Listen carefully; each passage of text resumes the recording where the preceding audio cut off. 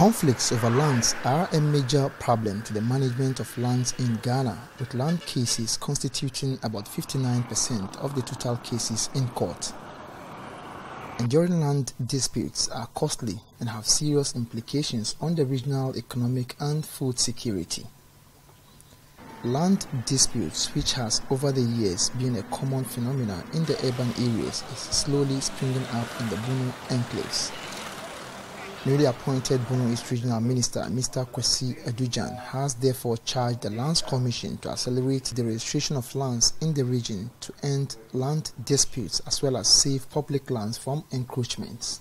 Being a region, now the process of acquiring or securing land for public activities is going to be enormous, and the work of the Lands Commission is so important.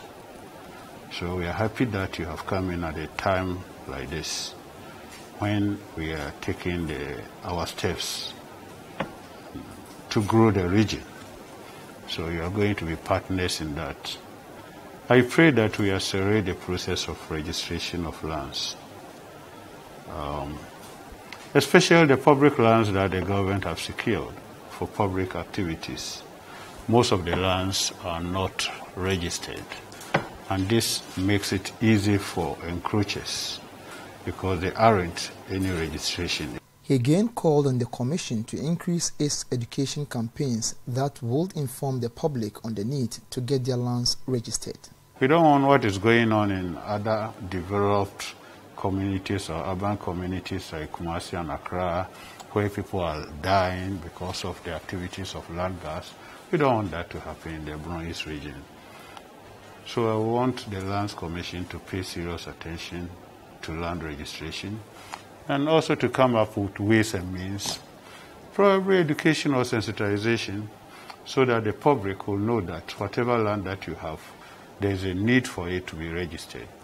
Regional Lands Officer in charge of the Bono East and Ahafo regions, Alhaji Mohammed Abibu Al-Hassan, stated that the Commission has initiated processes to establish the Bono East Regional Office and would enact measures capable of resolving all land disputes in the area. The call of the Honorable Minister and the Regional Minister is appropriate and it's in good time. I think the new officer will probably identify areas we call the hotspots, the challenges that we have in Techiman here, where we have chieftaincy. Let's say, for instance, Chulbodom Techiman issue.